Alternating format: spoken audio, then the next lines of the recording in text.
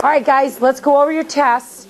And we'll actually, Xander, I've just been picking on you, so we're just going to keep picking. How's that? So Xander's going to tell us what an amniotic egg is, please. It's a shell that, it's a water-retaining egg. I like it. That's good. It's an egg that keeps its water in. Okay? Thank you. Would you tell us what hemotoxin is, please? It's a venom that attacks the blood cells and blood tissue.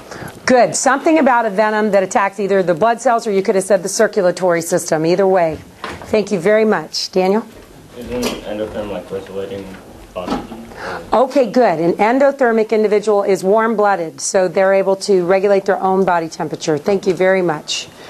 Josh, we're on placenta, please. An organ that helps nourish the child that is attached to the mother. Okay, so it's actually between the mother and the baby, and the nourishment flows across it. Thank you very much. Jason, gestation. It's the time it takes for the pregnancy to last from conception to birth. Good. It's the length of the pregnancy. Thank you very much. Number 2, please. Vertebrate has a 4-chambered heart that is amniotic eggs with a line-containing shell, and it has a light porous skeleton. Is it a reptile, bird, or mammal? Be a bird. Definitely be a bird. Thank you, sir. Jonathan?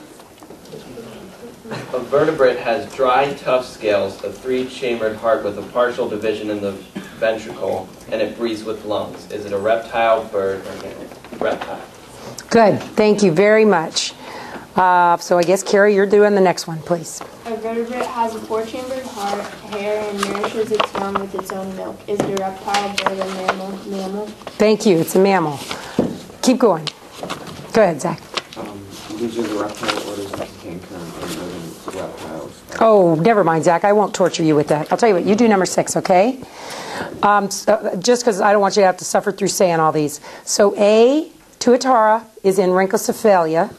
B, lizards, is in Squamata. C, crocodiles, is in Crocodilia. And D, turtles, is in Testudines. Okay? Thank you. So, Zach, you're going to do number 6 for us, please, sir. A living vertebrae is endothermic. Is it possible that the vertebrae is a reptile? No. Thank you, because reptiles are ectothermic, aren't they? Thank you very much. Josh? What kind of feather has hooked barbules? Contour feathers or down feathers? Contour. Thank you. Contour feathers. Thank you very much. We're up to you, Hannah. You find an egg in your backyard. It is covered in a soft leathery shell. Is it a reptile egg or a bird egg? A reptile. Very good. Thank you. It would be a reptile egg. Number 4, please, Ryan. 9, please, Ryan. I'm sorry. A bird's feathers become inflexible because the hooked barbules do not slide easily on the smooth barbules. What should the bird do to fix it? Start preening. Good. Start preening. Remember, that's that oil gland near the tail that it runs through its feathers and straightens them out. Thank you very much. So up to Jordan. Okay. A mammal lives in a cold climate and needs a lot of insulation. Will its guard hair or underhair be significantly thicker than the average mammals? Its underhair will be thicker? Good. Its underhair is used for insulation, so that would be the case. Thank you. I didn't bring my test, but I did my test. Okay. So should I read it? Sure. Go ahead and read it for us. Thank you. Two species of animals are very similar in appearance.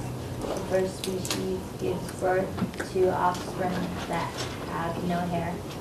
Their eyes are also closed. The second species gives birth to offspring that have full coat of hair. Their eyes are also open. Which species had a shorter gestation period? Should I guess? Sure. The second. The one that's less developed would have the shorter gestation period. So in this case, the less developed one would be the one with the eyes closed and no hair. Good. That would be the shorter gestation. Thank you very much. Tim, you get to identify the structures. Yep. A is the amnion, B is the Allantois. Atlantis. C is the yolk sac. Mm-hmm. Albumin. Good. They are worth 4 points apiece. That includes A is worth 4, B is worth 4, C is worth 4. Okay. And then each of the vocabularies are worth 4. Okay? All right. More importantly, because I'm going to lose some of you after this year, so I want to make sure that the thing I want to invest most in you is that God's Word is true. Every word in it. Remember, it's not about us. It's all about Jesus. Keep your focus. Plant God's Word in your heart daily. Talk to Him continuously. Seek after Him and reach for Him constantly. And remember not to let Him go. Okay? And remember that if for some reason you feel like Jesus has moved, He doesn't move, we do. And I'm going to warn you one other thing that I found at my age. If you're not moving towards Jesus, you're moving away from Him. There is no standing still with the Lord. Okay? So always remember that. And that means we constantly need to be making Him our passion and seeking after Him with our whole being. Okay? So if you take nothing else away, cotyledons and such, remember that. All right? All right, you guys have a Jesus-filled life.